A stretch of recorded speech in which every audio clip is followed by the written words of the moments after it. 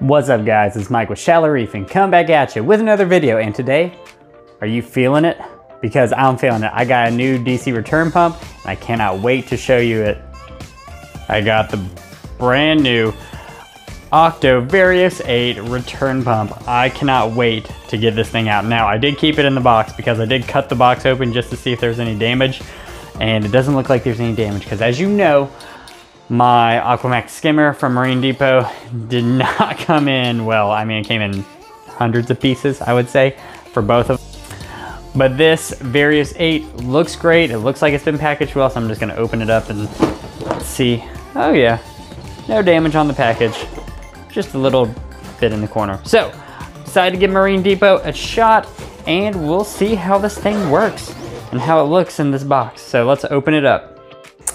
I decided to move the box over here so I could lay out every single piece. So let's open this up and see what we got inside. I love my Regal space-saving skimmer. It was a Regal 200. It was great. So directions here.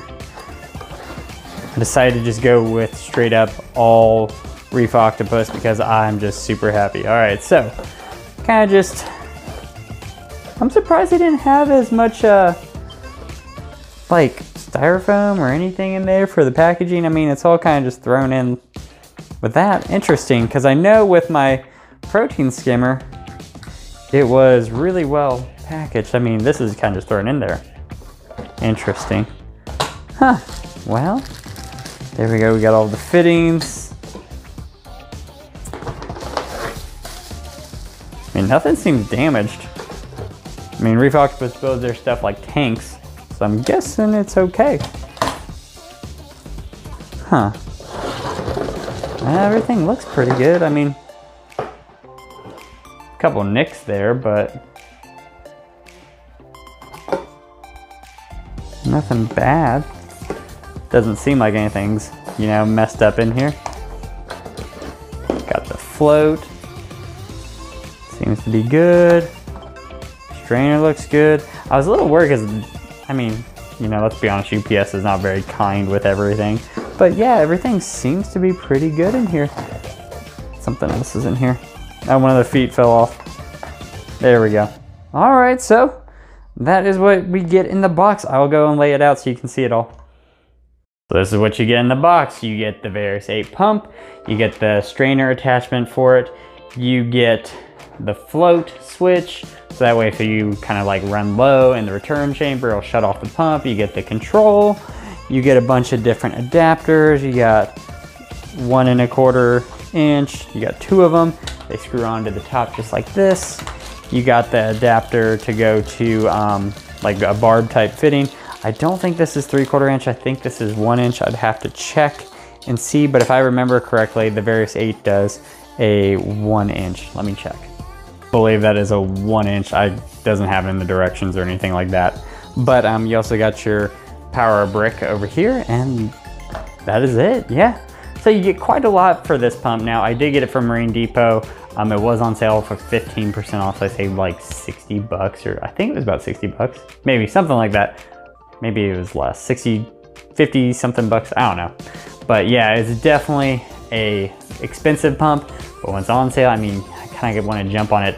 You always want to have a backup pump no matter what. So I'm thinking about taking that jebao off there. I think it's a jebao like 8,000, and then putting it as a backup pump and just leaving it.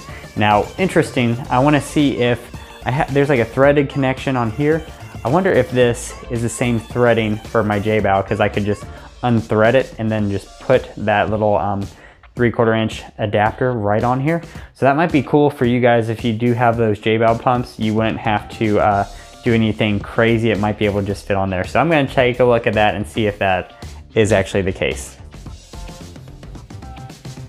All right, the moment of truth. My plan is to reach in here and unscrew this little section of the pump. If I can do it, oh my God. There we go, one-handed, like a pro. Unscrew this and see if it actually fits on the Varios pump. If it does, oh my God, my life will be so easy, and then this could help out any other people who are thinking about upgrading. Oh. Let's see, will that, oh, there's no way in hell that's screwing on. Nope, oh, that means I gotta get a new barb fitting and everything. Oh, lovely. All right, well, I'll be back when I get a new barb fitting for this, because that fitting is not gonna fit on this pump, so I'll kind of show you that before I get it going. All right, so pretty much you can take a look at this and see that this is probably way too big of a diameter to fit in here. I don't know if you can see that, but yeah, way too big.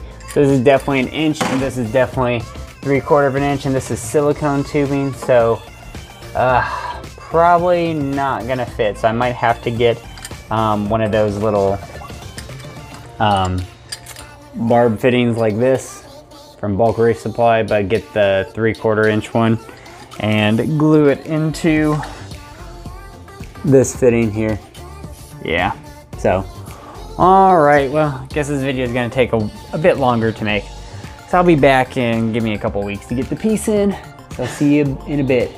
All right, so as you can see, 1 1/4 inch, and I need to have a 1 1/4 inch pipe to go to this slip fitting that I have, because this takes it from 1 1/4 inch down to 3/4 inch, where I can put a 3/4 inch barb onto my silicone. Now I put it on here just to test it out, and oh my gosh, this thing, I could not pull it out.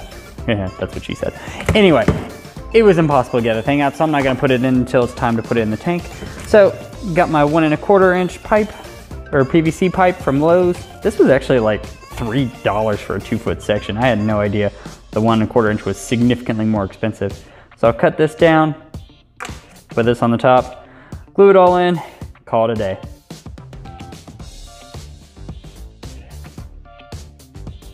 Oh my God, look at this crazy pump. Oh my God, this is gonna be sticking out of the water. Holy cow. That is such a crazy connection. Well, I guess, you know, when you have it set up to be for, you know, I think it was set for a 1 inch return. Yeah, I think this is a 1 inch pipe that this is set up for. At least, well, that's 3/4, so this might be set up for a 1 1/4 inch. So I'd have had to got a new adapter for this, and they didn't give it to me. I wish Reef Octopus would have given you the, I mean, come on, guys, this is like super cheap. And it would have been super easy to just put it right here and save me like 3 inches, 4 inches. Yeah, Reef Octopus, throw in like an inch and then 3/4 of an inch, because a lot of us don't have 1 1/4 returns. I mean, if you do, I mean, for this pump, it is kind of oversized for what I'm using it for, but I am gonna be plumbing in a frag tank. So I really wanted to keep it 3/4 inch, because that's the same plumbing that all my pipe is for the Innovative Marine. It's like the 200 gallon EXT. It's all 3/4 inch piping for the return. So just keep it with the 3/4 inch. I'm sure I'm gonna have some loss of pressure and everything, some loss of flow, but I mean, I got way more flow than what I need with this little pump here.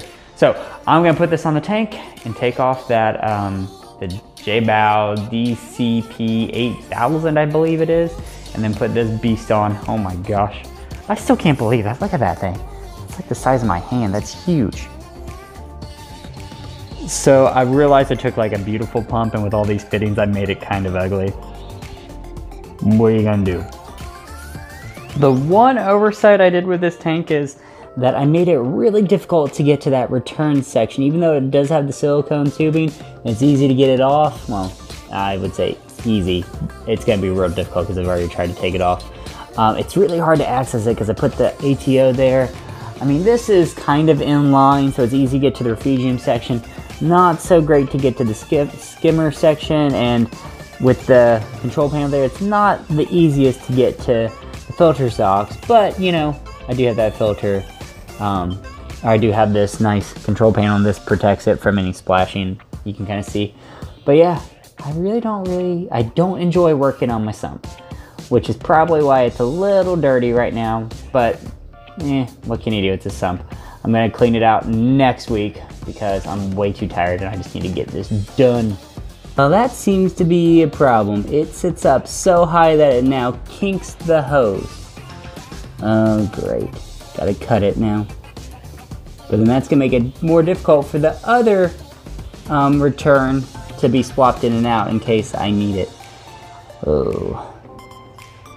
Turns out I had another piece of silicone tubing that I bought earlier when I wanted to drop this cross section of the return down lower, but I decided to keep it up high so I had more room to work with. And it didn't fit on my old pump, but guess what? It fits on this one. That means I have an extra pipe or silicone tubing to go with that pump. All right, let's get this routed.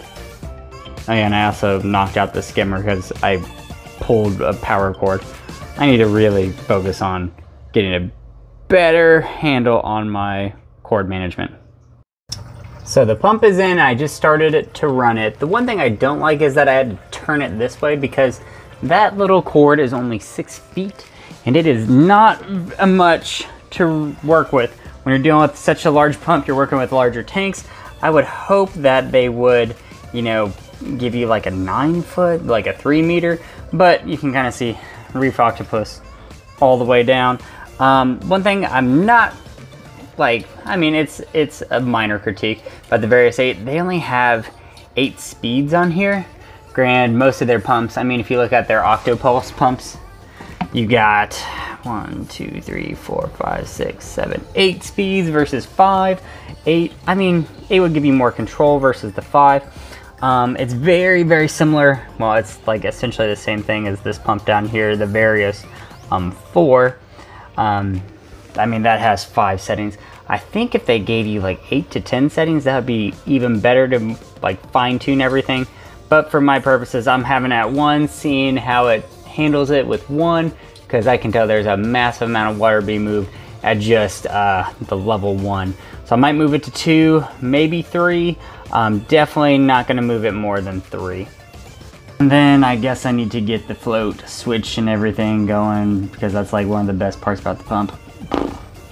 Man, I swear I do so much work on the weekends. I just need to relax. So I have it set up to have the float switch on. And if you want to turn off, you just hit this button. Pretty easy to set up. I have it set kind of low in there because my return section gets kind of low sometimes. Pause button to pause it for 15 to 60 minutes. I have it set on 2 right now, and that's actually perfect for me. So let me swing over to the other side. Now with the float switch, I have it mounted to the side of the sump down there. Let's see if I can zoom in. Yeah, so it's down there hanging off one of the baffles because I didn't like hanging it from the upper rim, even though I could have. It gets to be too much if I would have put on this side.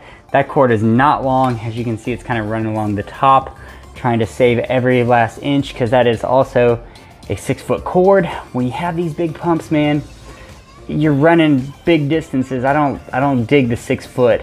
I almost didn't use it because it almost didn't fit. So unless I would have put the control panel on the right-hand side of the tank as opposed to the left. But that is the pump. I mean, super simple, easy to set up. It's already good to go. It's working well for me. I'm pretty happy with everything and how it turned out. Let's see. That is a beast. The money shot. I set up the Reef Octopus Varios 8. Big pump, very powerful, but very minimal cordage. I don't know why Reef Octopus does that. Same with their Octopulse 4s. They also have, I had to get the extender, and I don't know. When you get big pumps, you need it for big tanks, so you need longer cords. That's about my only nitpick on this so far. So I'll come back in a little bit and let you know how I like it in a couple days. So it's been a week and the pump is working great, no complaints. The one thing I haven't tested is the float switch. I have the float switch turned on, so that way it will activate and shut off the pump when the water level gets too low. And I'm doing a water change right now. So what I'm gonna do is I'm gonna siphon out 5 gallons of water and see if, you know, the float switch works and turns it off. Oh, perfect, it shut it off. Just like that, you could hear it. All right, let me pull the stuff out, there it goes. So, it turned it off. Now I wonder if it's gonna kick it back on. Oh, it just kicked it back on. And it kicked it back off and the water drained back down. And it's probably gonna turn back on. Probably just gonna keep repeating that. Maybe? Yep, it turned back on. Okay, so it works. So my overall impressions after 1 week. I know it's only been a week. I've tested the float switch. I showed you how to plumb it in.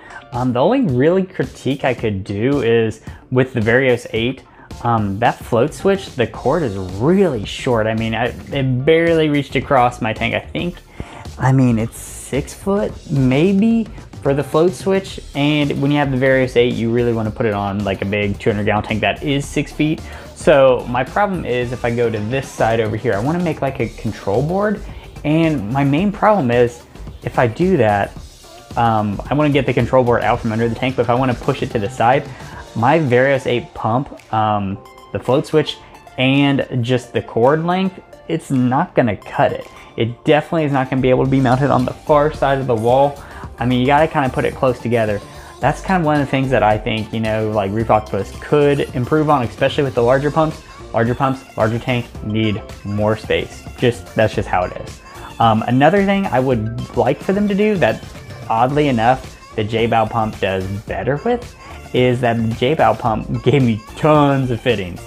I just had the 2 bulkheads that were 1 1/4 inch, and then I had to piece it together. So I had to buy like another $10, $8-ish in fittings. And I mean, like, why not? Why not throw in those fittings for, I mean, it probably cost Reef Octopus $1, maybe. And when you're paying for a premium pump that's like in the $400 range or more, if it's not on sale, it's way more. So, yeah, that's kind of like one of the things that I wish they would do better on. Overall though, if you like want a good, solid, reliable pump, definitely get the Varios model of pumps. This is the Varios 8. It's more than enough for this tank. And then eventually on this side, I'm gonna have a frag tank, and then it's gonna easily be able to handle it. Yeah, so if you want, like, I know Reef Octopus doesn't really care what I think, but to make the pumps better, give me, instead of 1 to 5, do like 1 to 8, or like you have for the pump, or 1 to 10, increment steps. Also, throw in some more fittings and make those cords longer. And that's really, I mean, come on, I'm kind of being a little bit nitpicky on this, but I mean, for like, this isn't even a premium pump, but it like has the quality of a premium pump. Obviously you got your Abyss, which is crazy, and you got those Vectras that are supposed to be awesome too, but this comes in way cheaper than the Vectra L2. So overall, I'm really happy with the purchase. Anything that they could do to like doing those little like additions, making the cords longer, adding those extra fittings would make it so much easier for the end users, so for us as consumers. But I really do like this pump so far, and I will probably come back with a long-term review in 6 to 8, maybe 12 months. It just depends. I might forget about it. I might go to 12 months. But guys, that's all I got for you this time. If you like what you see here and you want to see more, click the subscribe button. I'll come back at you with some more videos. I'll see you later. Peace. Just thought about this. I kind of want to do like a little outro saying. So if you guys come up with a fun outro saying, I've been tossing around in my head, like keep your reef shallow, but keep your conversations deep. I don't know, that's kind of stupid, but whatever. I'll throw something at the wall, see what sticks. And if you guys have a little catchphrase you want me to put in at the end, something about shallow, it's got to be shallow. And no, that's what she said jokes, okay? Keep it PG-13, okay guys? So comment below if you have a good tagline I can throw at the end about something with being shallow. Yeah, I know. The jokes are just going to write themselves. But I can't wait to read what you guys write.